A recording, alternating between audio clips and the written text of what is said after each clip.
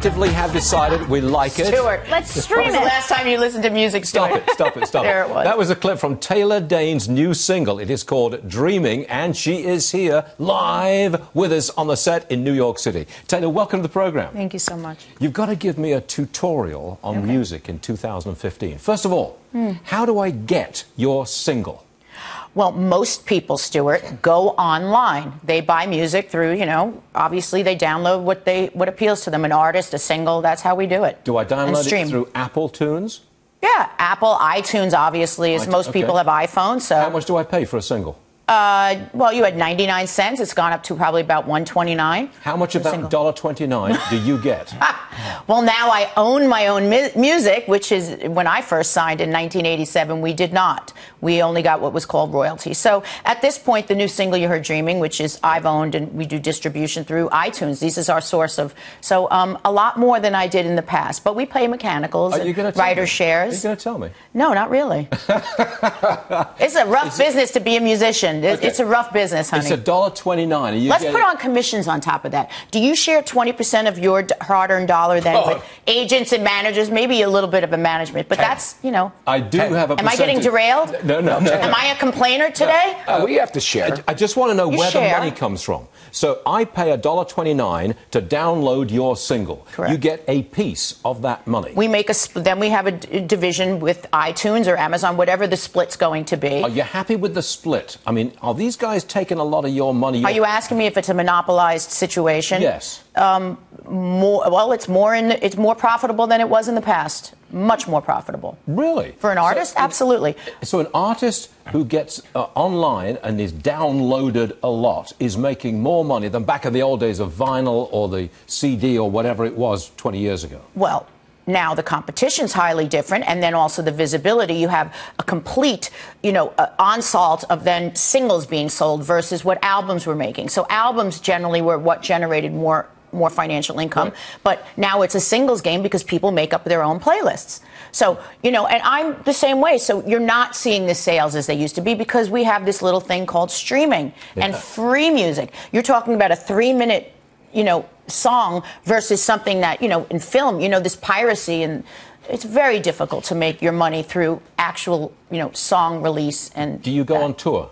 That's where I make the majority of my money. That's where the money is. Okay. Correct. You still touring now? I am touring behind my greatest hits right now. So my last release with iTunes in general is Greatest Hits Live, and I'm on a Greatest Hits tour. So I tour all the time. Do you like it? I love the relationship I have with my fans, and it builds all the time. The more it's about branding. It's about, where our income comes from now is, as you saw, how it's changed in the last 10 years is products, placement, going out there, proactive, whatever it's going to be, an actual relationship with your audience. You have enormous vitality. I do? I can feel the energy coming across the set right here. That's really cool. That's really good. Thank you. You've gone through the music industry. Oh, yeah. Bumps and with many scrapes. Yeah. Nobody gets out unscathed. But no. Do you miss the old days, the late 80s, early 90s, where you couldn't walk down the street in New York City without being mobbed, could you? No. Do you miss it? Well, there's missing it, and I have a deal coming up. I'll be probably getting bumped and scraped again. It's an ever-changing, I don't know.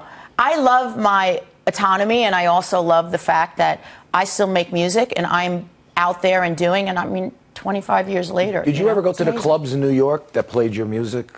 Pastels I know in I'm talking to you hard. Of course I went to the clubs. Pastels in Brooklyn? I grew up in Long Island, okay. Yes. Yeah, so where were the places that you went?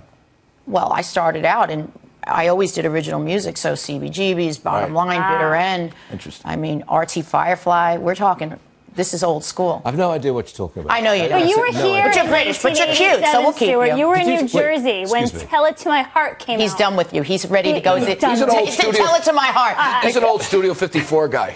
This fine young lady just said, you're British and you're cute. That's really cool. That's one of the nicest things that anybody's ever said. Well, you are. And you're really famous and all the rest of it. And you're rich. Nobody thinks you're cute? People think you're cute. I've got 6 kids and 9 grandchildren. Some people think I'm cute. That's a lot of work. You obviously are getting paid here, Stuart, because that's a lot of upkeep. Can we go out? Did you hear what your producer just said? What? Don't say it on a mic. Don't say it on mic. Can we go out playing more of Dreaming? It's got with a G on the end. Please. It's Dreaming, is it? Well, you can say Dreamin'. Dreamin'? We're in New York. You can, however you would prefer. Okay, I want to play some more because I want to sell some more of these singles at $1.29. Let's do greatest hits. That's the whole record. I might get $9.99 if we work this right, Stuart. Okay, let's put on some greatest let's hits, go. please, because we're in the money-making business, are we? Now? Yes, we are. Taylor, that was wonderful. We really appreciated it. Anytime you want to come back, it's fine. I would love to come back. A lot of stock tips are where my head's at these days. And by the way, every single single that is sold is commissionable to me. Every single single. Okay, where are we dropping the break because she's so good? Oh, generic toss to break. Okay, you're done. I'm out. Back in a moment, everyone.